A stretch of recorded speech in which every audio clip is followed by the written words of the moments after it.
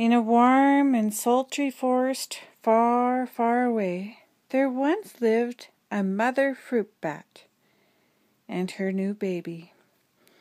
Oh, how Mother Fruit Bat loved her soft, tiny baby.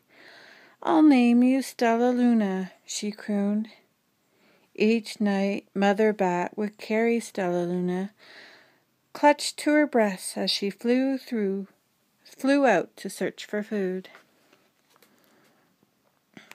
One night, as Mother Bat followed the heavy scent of ripe fruit, an owl spied her. On silent wings, the powerful bird swooped down upon the bats. Dodging and shrieking, Mother Bat tried to escape, but the owl struck again and again, knocking Stellaluna into the air. Her baby wings were as limp and useless as wet paper. Down, down she went, faster and faster into the forest below. The dark, leafy tangle of branches caught Stellaluna as she fell. One twig was small enough for Stellaluna's tiny feet. Wrapping her wings around her, she clutched the thin branch, trembling with cold and fear.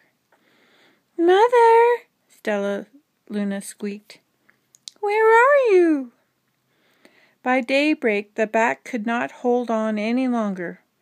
Down, down again she dropped. Flump!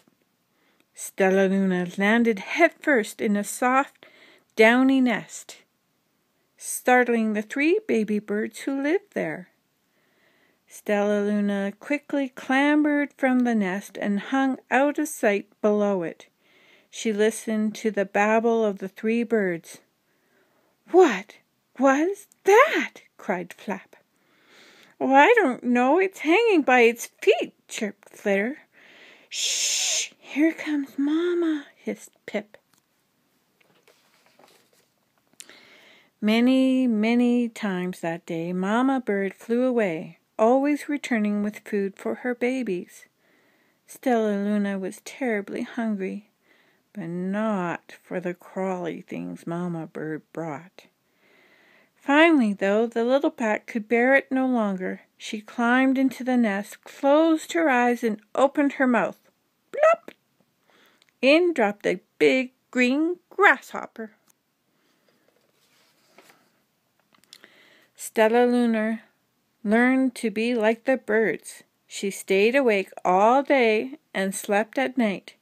She ate bugs even though they tasted awful. Her bat ways were quickly disappearing, except for one thing. Stellaluna still liked to sleep, hanging by her feet. Once, when Mama was away, the curious baby birds decided to try it too. When Mama Bird came home, she saw 8 tiny feet gripping the edge of the nest. "Eek!" she cried. "Get back up here this instant! You're going to fall and break your necks."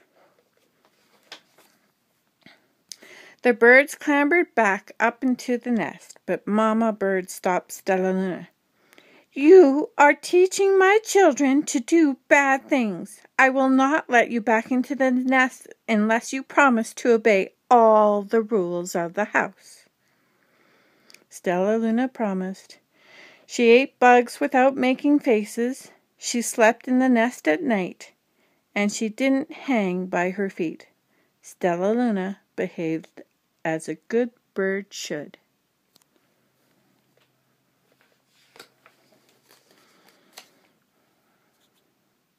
All the babies grew quickly. Soon the nest became crowded. Mama Bird told them it was time to learn to fly. One by one, Pip, Flitter, Flap, and Stellaluna jumped from the nest. Their wings worked. "I'm just like them," thought Stellaluna. "I can fly too."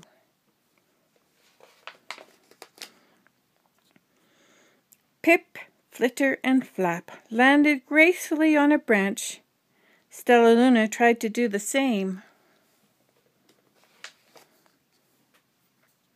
How embarrassing! I will fly all day, Stellaluna told herself. Then no one can see how clumsy I am. The next day, Pip, Flitter, Flap, and Stellaluna went flying far from home. They flew for hours, exercising their new wings. The sun is setting, warned Flitter. We had better go home or we'll get lost in the dark, said Flap. But Stellaluna had flown far ahead and was now nowhere to be seen. The three anxious birds went home without her. All alone, Stellaluna flew and flew until her wings ached. She dropped into a tree. I promised not to hang by my feet, Stellaluna sighed. So she hung by her thumbs and soon fell asleep. She didn't hear the soft sound of wings coming near. Hey! A loud voice said, Why are you hanging upside down? Stella's eyes opened wide. She saw a most peculiar face. I'm not upside down, you are, Stella said. Ah, but you're a bat. Bats hang by their feet. You are hanging by your thumbs, so that makes you upside down. The creature said, I'm a bat. I am hanging by my feet. That makes me right side up. Stellaluna was confused. Mama Bird told me I was upside down. She said I was wrong. Wrong for a bird, maybe, but not for a bat.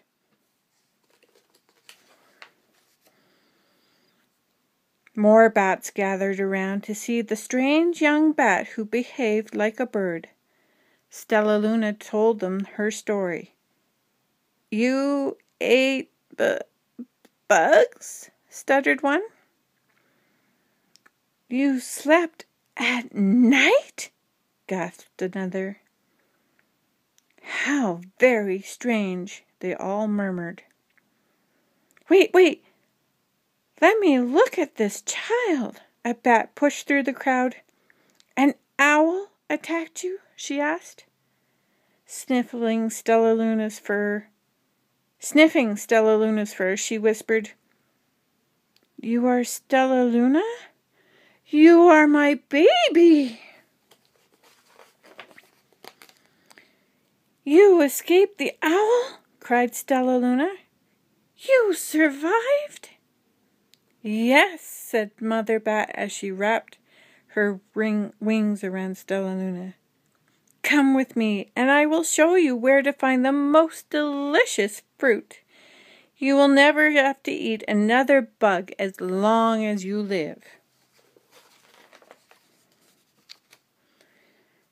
But it's nighttime, Stellaluna squeaked. We can't fly in the dark, or we'll crash into trees. We're bats, said Mother Bat. We can see in the darkness. Come with us. Stellaluna was afraid, but she let go of the tree and dropped into the deep blue sky. Stellaluna could see. She felt as though the rays of light shone from her eyes. She was able to see everything in her path. Soon the bats found a mango tree, and Stellaluna ate as much fruit as she could hold. I've never eaten another bug as long as I live, cheered Stellaluna, as she stuffed herself full. I must tell Pip, Flitter, and Flap.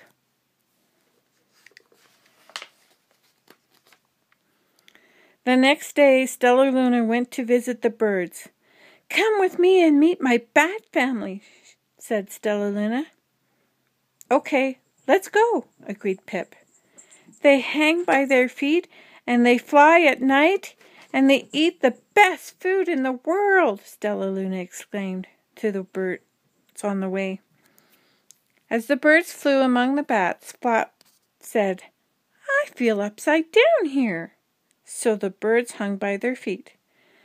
Wait until dark, Stellaluna said excitedly. We fly at night.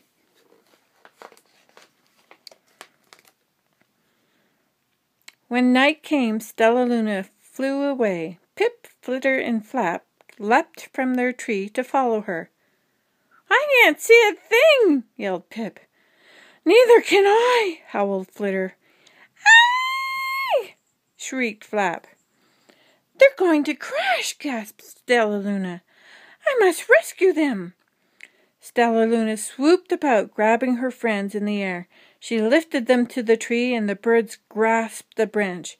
Stellaluna hung from the limb above. We're safe, said Stellaluna. Then they sighed. I wish you could see in the dark, too. We wish you could land on your feet, Flitter replied. Pip and Flap nodded. They perched in silence for a long time. How can we be so different and feel so much alike? Mused Flitter. And how can we feel so different and be so much alike? Wondered Pip. I think this is quite a mystery, Flap chirped. I agree, said Stella, but we're friends, and that's a fact.